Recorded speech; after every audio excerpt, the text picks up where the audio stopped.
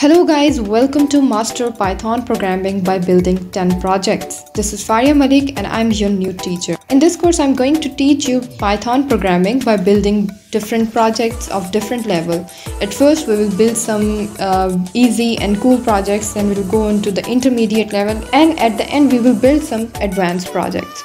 First of all, I'm going to share the course content with you. So this is the course content.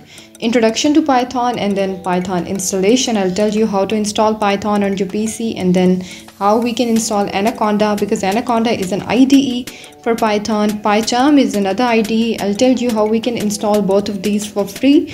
And then we will move on to the fundamentals of Python, which includes data types, naming rules, assignment operators, sequence statements, functions, and loops, and many other things. Okay, now move on, and at the end there will be different projects, which will be more or less 10 projects, and at the end there will be a bonus class, and that's a surprise, and the course will be end. So I hope you will enjoy this journey with me. So see you in the next lecture.